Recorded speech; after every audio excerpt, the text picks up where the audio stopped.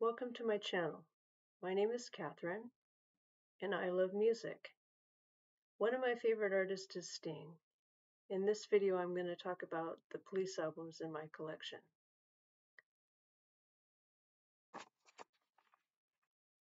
So the Police were an English rock band that formed in London in 1977.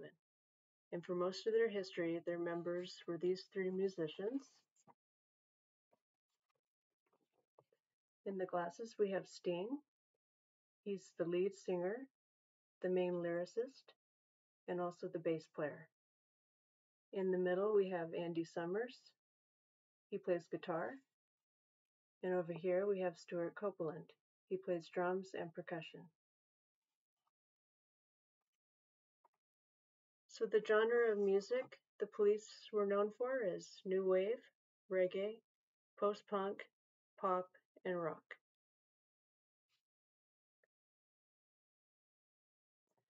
The first album I have is their second studio album. It was released October 5th, 1979 on A&M Records. And the title is in French, and it loosely means white reggae.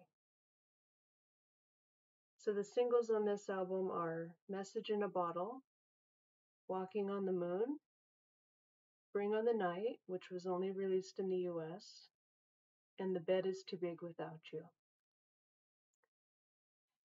And my favorite song on this album is Message in a Bottle. This song to me inspires hope. So in the fifth verse, after the first chorus, it goes, "A year has passed since I wrote my note. I should have known this right from the start. Only hope can keep me together. Love can mend your life, or love can break your heart."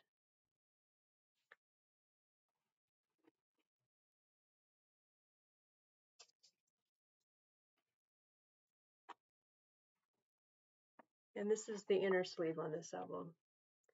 It has this picture of the band members, and the back is just plain.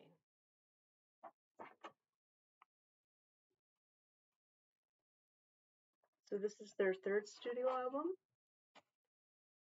It's called Zenyatta Mendatta, and it was released September 19th, 1980. It has the singles Don't Stand So Close to Me and Do-Do-Do-Do, Do-Da-Da-Da. My favorite song is Don't Stand So Close to Me.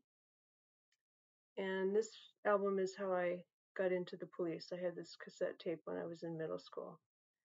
And the whole album is really up-tempo, and there's a lot of sing-along choruses on the songs of this album.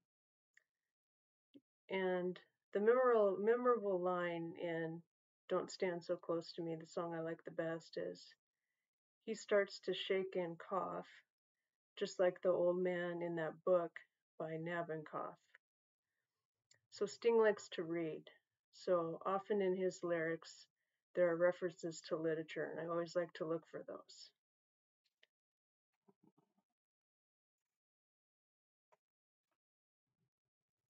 This is the inner sleeve to Zenyatta Mendatta. It's a collage of pictures, front, and then the other side.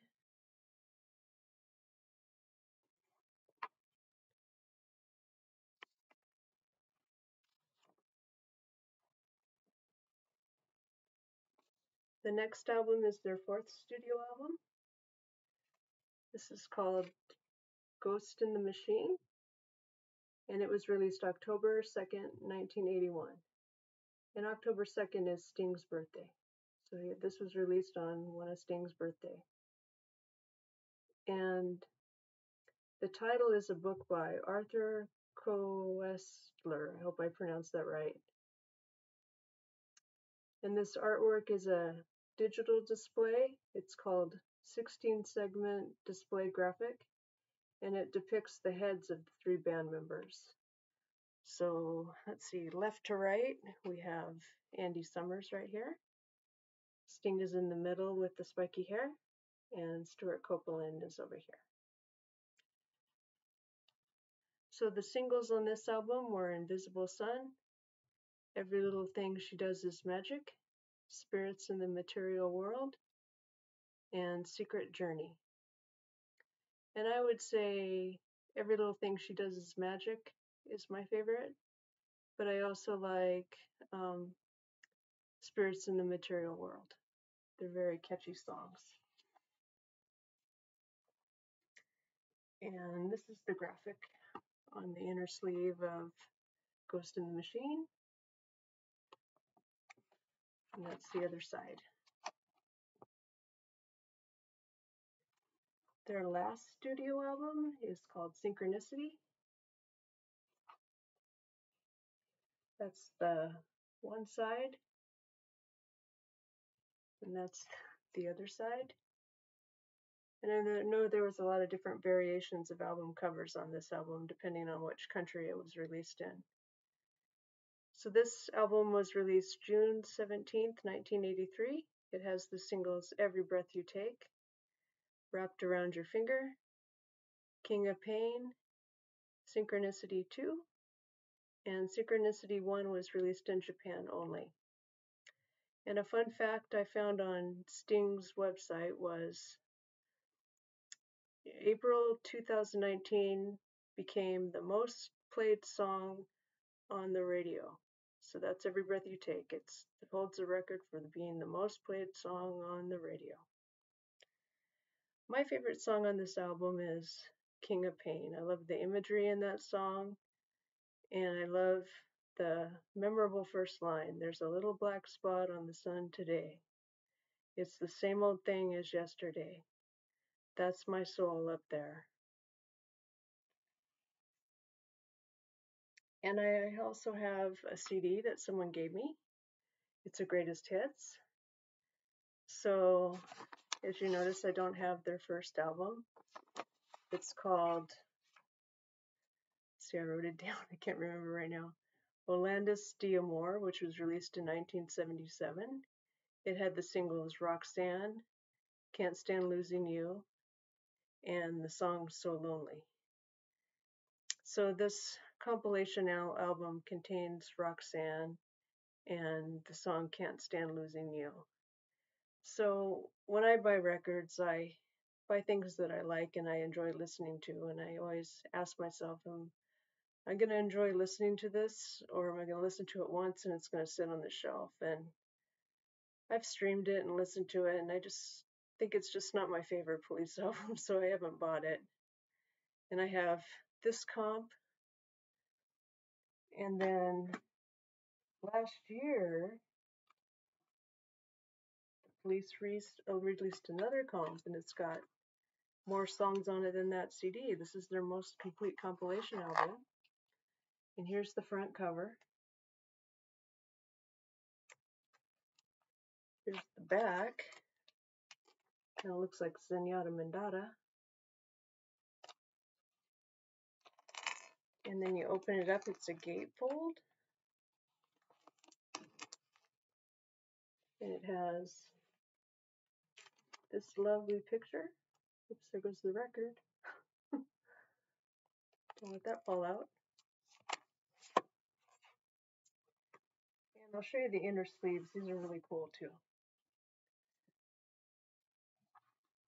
So here's one side.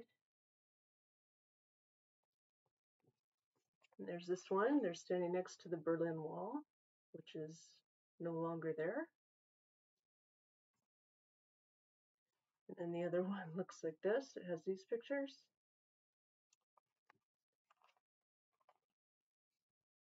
And the back of that one.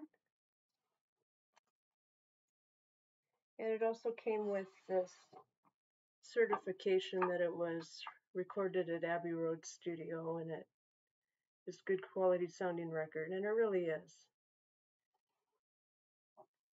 So actually this comp has all three singles from the album Outlandos de Amour. So it has the song So Lonely, Roxanne, and Can't Stand Losing You. So because of that, I just don't think I really need the first record. So that's my Police albums in my collection. And in a future video, I want to cover the solo artwork of Sting. I have plenty of those because, like I said in the beginning of the video, he's my favorite artist. So, and I actually really like his solo career. So, stay tuned for that. And I thank you for watching. Have a good day.